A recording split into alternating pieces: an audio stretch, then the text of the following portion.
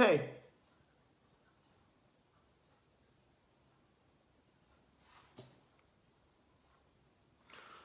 So, there's a movie that I've seen time and time again. I saw this film, on Amazon Prime, back in 2019, I think it was. And I had plans to review it, but I took one look at the trailer and I told myself, no. Then in 2020, I told myself,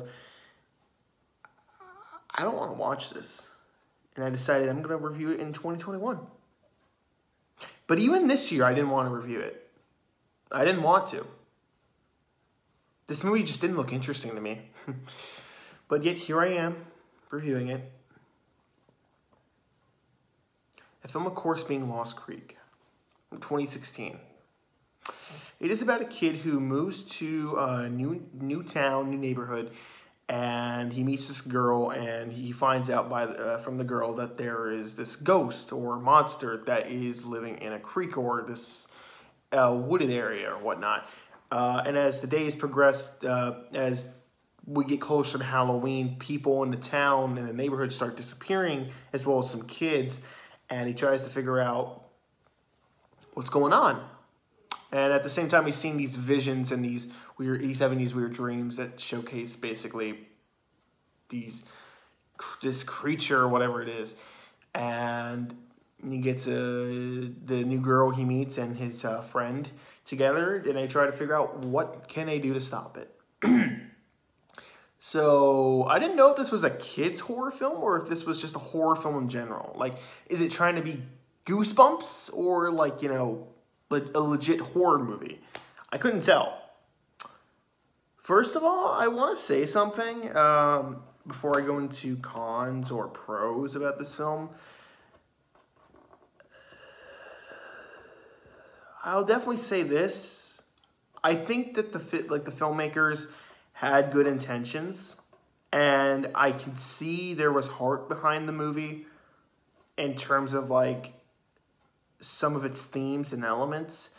But overall, this movie's boring.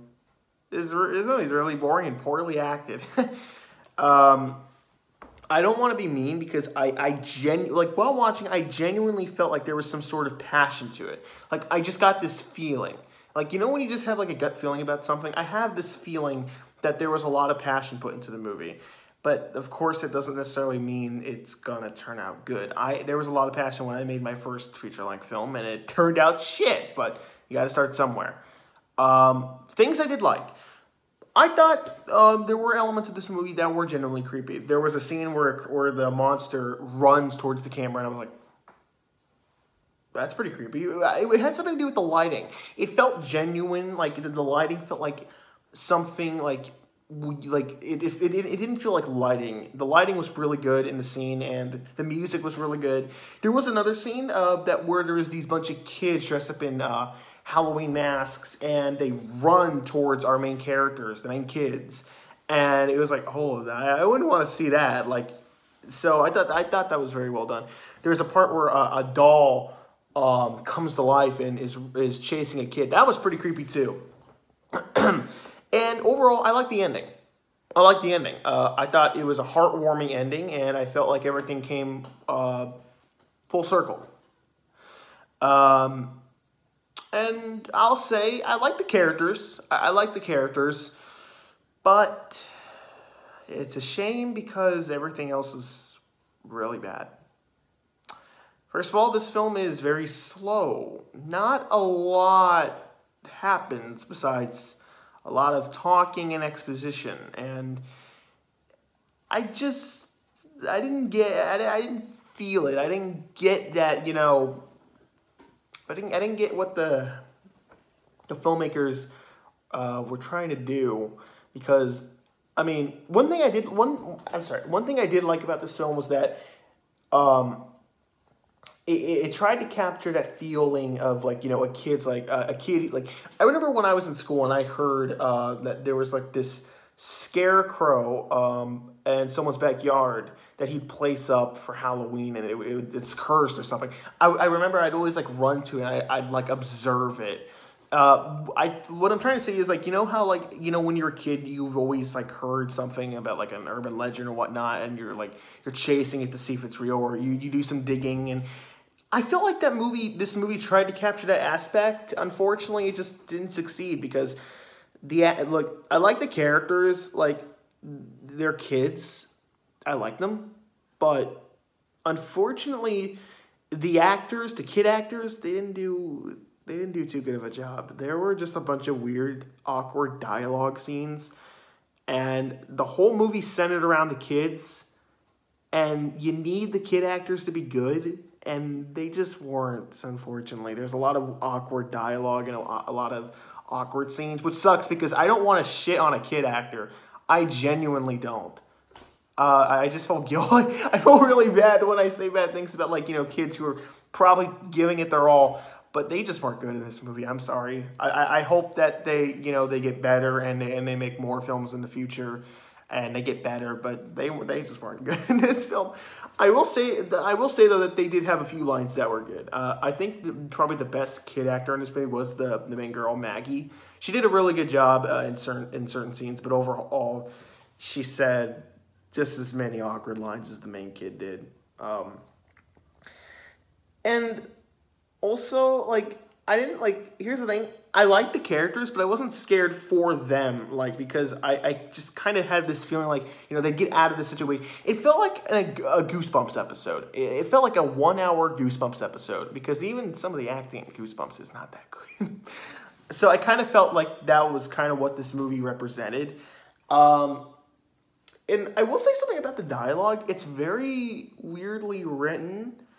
There's like a scene where a kid's talking to his best friend. It's Peter and, I forget the other kid's name, William or something. I don't know. Maybe I'm wrong on that. But he talks to his friend at school about this weird dream he had. And he'll interrupt him and say, "I love Pop-Tarts. I really want to eat a Pop-Tart right now." And the kid's talking about this scary dream he had, and his best friend's right next to him. He's like, "I love Pop-Tarts." And I'm just like, what the fuck? Why are you talking about Pop-Tarts? And it's not just the one time. There were times where they'll be talking, and then the other character will, like, talk about something totally irrelevant. And it happens more than once, and it's just very weird. There's a scene where the kids are, like, being chased by this creature, and they come together, and they're like, "Hey, I saw something in my house, and I ran outside to go, like, to get out." And the other kid's like, "Oh, I saw something, and I ran out of my house." But the way they deliver their lines is just very, very bland. They don't seem scared or frightened, and they could have very well lost their lives. It didn't work. It just didn't work. And also the cinematography, while it wasn't bad, there were a few shots that were kind of weird. And I'll admit, sometimes the music was a little bit too loud. And I couldn't hear the dialogue. And while the story wasn't bad, I felt like execution-wise, there were some things I was kind of confused about. But the movie did a nice job clearing it up towards the end. I was like, okay, I understand that. That's fine. Overall, this movie wasn't the worst thing I've seen. And even then, I still feel bad for giving it this rating that I'm going to give it, a D+, because I want to give it like somewhere in the C level or B, but I just can't, because overall I was bored. Like, there's a lot of pointless scenes that drag, and a lot of it does, unfortunately. The main flaws that I do have with the movie is mainly the kids. It's just very weird and very awkward, and I don't want to be me. But I like the message overall. About growing up, and I did like the ending. I got like a nice heartwarming feel to the ending that I really did like. Something I did forget to mention. I actually did like the chemistry between the main kid, Peter, and Maggie. I thought their friendship was really cool. I liked the way they bonded in the movie, and they tried to work things out together, even though the acting was, But I did like elements of this movie. The flaws with the acting is mainly the main problem, and it's just, I can't. But guys, I'm finally done.